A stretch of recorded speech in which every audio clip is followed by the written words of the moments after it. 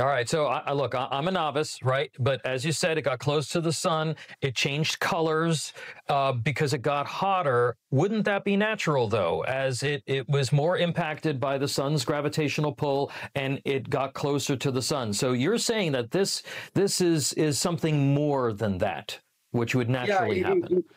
it did get hotter, but it's still much cooler than the surface of the sun, which is 5,800 degrees. And so we would expect it to be redder than the sun. The moment 3I Atlas emerged from perihelion, it no longer looked like the same object that had quietly slipped into the inner solar system months earlier.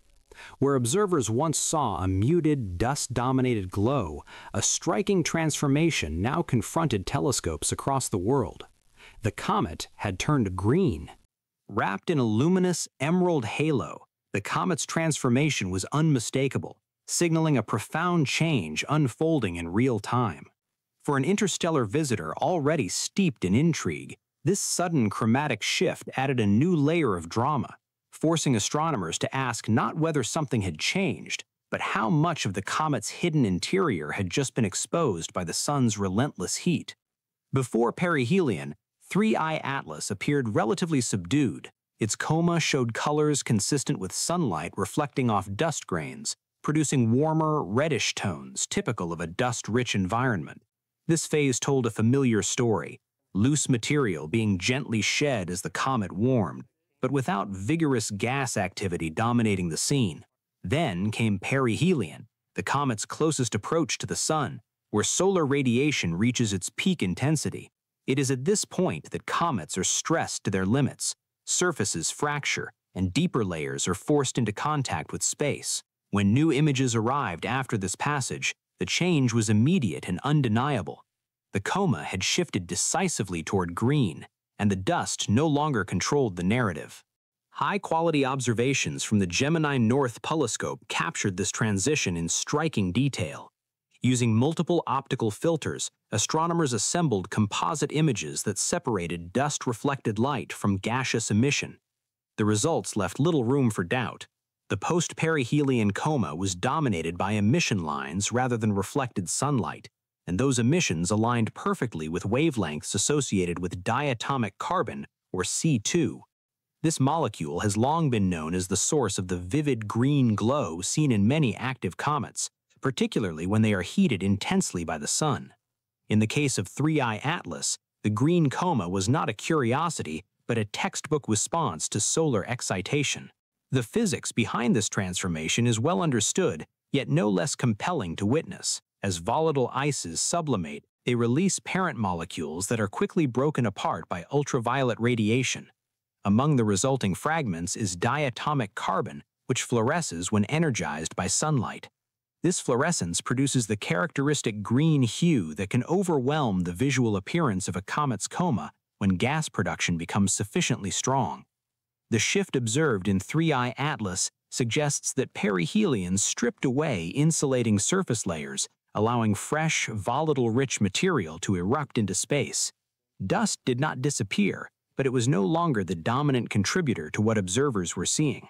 Across the globe, astrophotographers trained their instruments on 3I Atlas and documented the same green glow emerging after perihelion.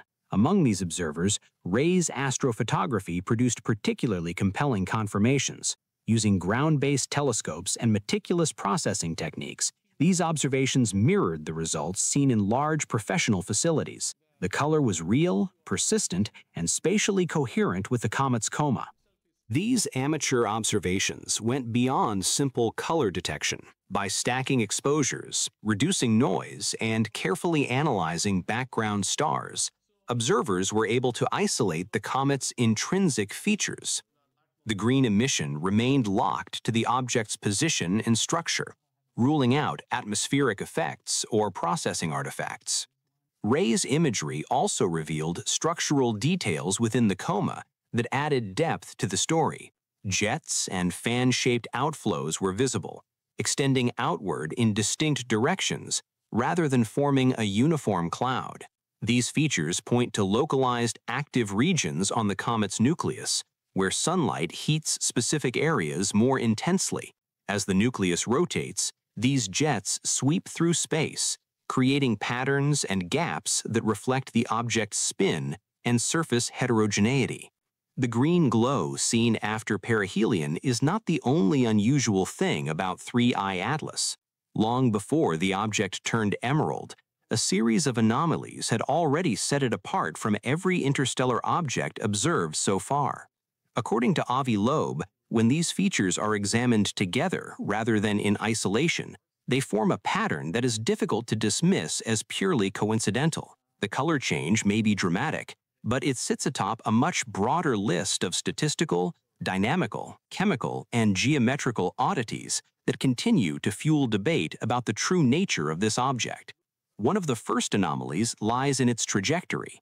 3I Atlas is moving in the opposite direction to the planets, yet its path is aligned with the ecliptic plane to within about 5 degrees. For a random interstellar object arriving from deep space, such alignment is highly unlikely, with an estimated probability of just 0.2%. Interstellar objects should approach from arbitrary inclinations, not neatly skim the same flat plane carved out by billions of years of planetary motion. Loeb argues that such precise alignment is statistically suspicious and difficult to reconcile with a purely random origin. The direction from which 3I Atlas arrived adds another layer of intrigue. Its inbound trajectory is coincident to within 9 degrees with the location of the famous WOW signal. 2 weeks ago, I realized the arrival direction of 3A Atlas was within 9 degrees of the WOW signal that was detected in 1977, which was an enigmatic, powerful radio signal that definitely came from outside of this Earth. The unexplained 1977 radio burst, long associated with the search for extraterrestrial intelligence. The probability of this alignment occurring by chance is estimated at roughly 0.6%. While Loeb emphasizes that coincidence alone does not imply causation, he also notes that repeating low-probability alignments begin to stand out when stacked together. Morphologically, 3I Atlas behaves unlike typical comets. Both before and after perihelion, it displayed a persistent sunward jet, sometimes described as an anti-tail. In ordinary comets, such features are often optical illusions caused by viewing geometry. In this case, detailed analysis suggests the jet is real and physically directed toward the sun. Sustaining a sunward jet runs counter to conventional cometary behavior, since solar heating normally drives material away from the sun, not toward it. Loeb raises the possibility that this could represent a technological rather than natural mechanism. Timing also plays a role in the list of anomalies. The arrival of 3I Atlas appears fine-tuned in a way that allowed it to pass within tens of millions of kilometers of Mars, Venus, and Jupiter, while simultaneously remaining unobservable from Earth at perihelion due to its proximity to the sun in the sky. The combined likelihood of this timing occurring randomly is estimated at just 0.005%. Such precise sequencing suggests intent rather than chance, especially when viewed alongside what comes next. Perhaps the most striking orbital coincidence involves Jupiter. On March 16, 2026, 3I Atlas is forecasted to pass Jupiter at a distance of approximately 53.6 million kilometers. This is nearly identical to Jupiter's heel radius, about 53.5 million kilometers, the region where Jupiter's gravitational dominance allows stable satellite orbits. Loeb points out that this is an extraordinarily rare coincidence and speculates that such a trajectory would be ideal for deploying artificial satellites or probes into orbit around Jupiter, potentially near its Lagrange points, where minimal energy is required to maintain position. The physical properties of the object further complicate the picture. The nucleus of 3I Atlas appears to be several orders of magnitude more massive than both Oumuamua and 2I Borisov, yet it is moving faster than either of them. According to Loeb, there is insufficient rocky material in interstellar space to naturally deliver an object of this mass into the inner solar system once per decade. This raises the possibility that 3I Atlas was not randomly drawn from the interstellar population, but instead targeted the inner solar system intentionally. Its chemical composition is equally puzzling. Spectroscopic observations indicate that its gas plume contains far more nickel than iron, a ratio unlike that seen in any known cometary body. Even more striking is its nickel to cyanide ratio, which is orders of magnitude higher than observed in natural cometary bodies, with an estimated likelihood below 1%. Loeb notes that such ratios resemble those found in industrially produced nickel alloys rather than primordial solar system material, suggesting that the surface composition may not be entirely natural. Jet behavior adds another anomaly. 3I Atlas exhibits jets both toward and away from the sun simultaneously. Producing this pattern through ordinary sublimation would require an unreasonably large active surface area to absorb enough sunlight to drive the observed mass loss. Loeb argues that this energy imbalance raises the possibility that the jets are not driven by sublimating ice at all, but by an alternative energy source, potentially technological in nature. Near perihelion, the object also displayed non-gravitational acceleration, meaning its motion could not be fully explained by gravity alone. While such acceleration is sometimes observed in comets due to asymmetrical outgassing, the magnitude and context of the acceleration in 3I Atlas again strain conventional explanations. Loeb suggests that an engine or propulsion system cannot be ruled out based on current data. Finally, the geometry of the jets themselves stands out. They are tightly collimated and maintain stable orientations over distances exceeding 1,000,000 kilometers, in multiple directions relative to the sun.